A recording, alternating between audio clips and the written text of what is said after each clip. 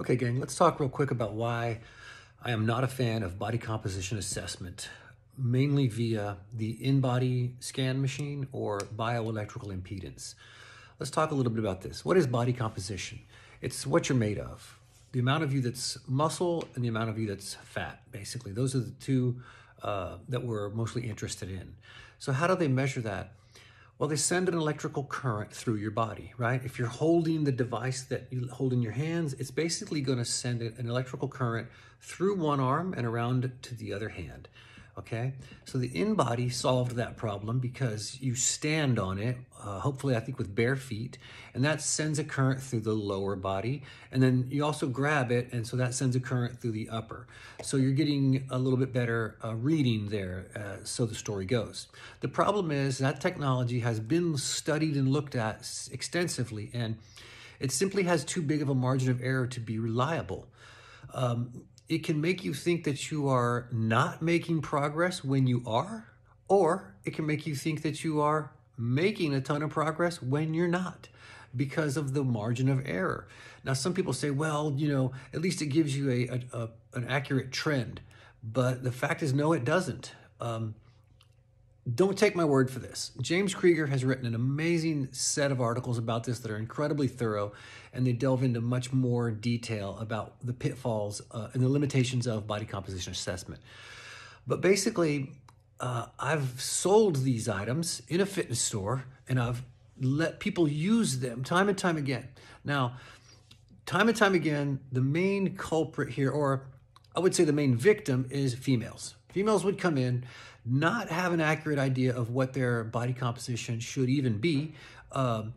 Okay, so they would hear like, okay, you know, a woman would come in, I'd test her on the thing, it would say she had, you know, 25% body fat, and you could just see her morale just get crushed, and she would just be overwhelmingly just alarmed and you know, introspective and just worried, and it would just be messing with her head to the point that when a woman would come in to the store, I would almost like refuse to do it, okay? Because it's so misleading that it's not worth doing. It just sets people off on the wrong track, and they go to extremes to try to get their body fat down. First of all, women should have a much higher body fat, and that's perfectly okay and healthy.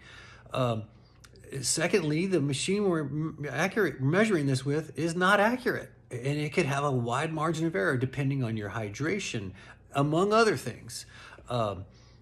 So I really caution you to be careful using this, because it can really mislead you and send you off on the wrong track and make you either go to extremes in terms of your workout, or maybe sit back and not work out hard enough because you think you're doing well when you're not, or you think you're doing not so good when you are. So what do you do as an alternative?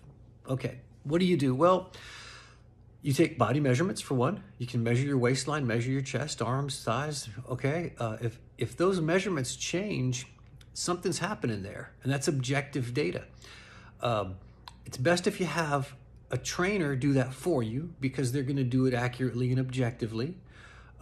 In the proper location, etc.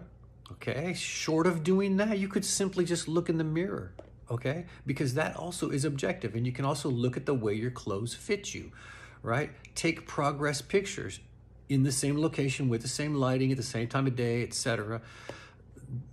Those are gonna be more of an accurate depiction of your trend of which way you're going, okay? Another good way is simply just use the scale, okay? Weigh yourself, preferably every single day. Take an average of what your weight is each week, and if the trend is going down, you're losing weight. If at the same time you are also diligently lifting weights, okay, you're going to be keeping your muscle and losing body fat, okay? So I think those alternatives are much healthier for you to go with, as opposed to having something that just absolutely can wreck your head, okay? So be careful of body composition assessment. What else? Another way that you can know what's going on in terms of your muscle loss or gain is, what is your strength level doing? Okay, if you're doing certain lifts and you repeat them on a regular basis, and your strength is either staying the same or going up, then you can be pretty sure that your muscle is intact or that you are growing new muscle, in fact, okay?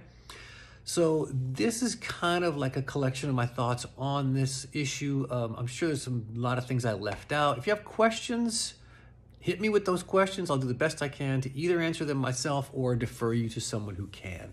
So I hope this helps a lot, you guys. Again, if you liked the video and it helped you, hit the like button. If you want to see a lot more content like this, subscribe to it, share it. That helps me a lot. So thanks for listening, and I'll catch you on the next time.